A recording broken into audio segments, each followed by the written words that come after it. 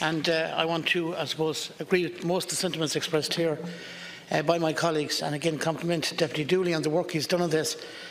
I come here, I suppose, with quite a bit of experience in local radio, having worked 20 years with Shannon Northern Sound in presenting and producing, and I would count it probably the best experience of my life to work in local radio. And local radio means so much to the people in the communities. And it's rather unfortunate that Deputy Smith is trying to muddy the waters here at a very critical time for local radio and the people that run it and the people that work on it. But I'm sure Deputy Dooley will deal with that in time. But it's an outrageous way to carry on, and it doesn't usually happen in the House. And I'm very sad that it happened here this morning. We are here trying to help people in a difficult situation. We know they have to get help. We know they have to get assistance. But I would like to remind people, as one that worked in local radio, the local radio is the local doctor, the local nurse, the local Garda, the local community activist. Every aspect of life is covered in what they do. They do phenomenal charity work, each and every one of them, raising vast amount of money for charity.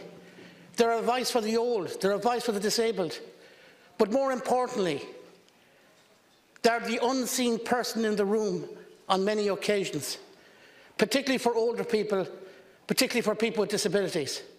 So when families have gone out to work and old people are on their own, the other person in the room is the local radio station. And that is vital, and it is so important. Many areas of rural life has declined. We've seen it. I'm not going to go into all that has disappeared out of local communities in recent years.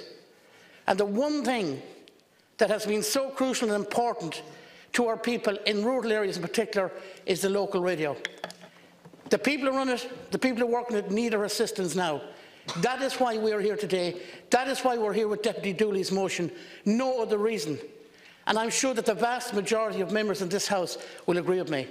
So I say it is important that all politicians acknowledge the threat that local radio is under and local journalism.